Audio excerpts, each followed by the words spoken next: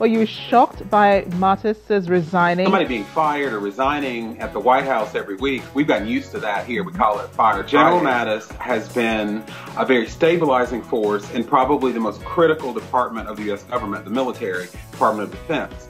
And that has allowed some of the fears about President Trump's seeming impulsiveness. I personally thought that it was a wrong approach to try to put people in the White House around the president that could tame him or make him less impulsive, because he's a president of the United States, and that's why voting is important. We need to select someone who can be that leader without having to have a babysitter.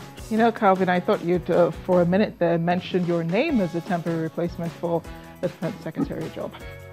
Well, you know what? I'm a little too opinionated. I don't know if President Trump would want me telling him my advice every day.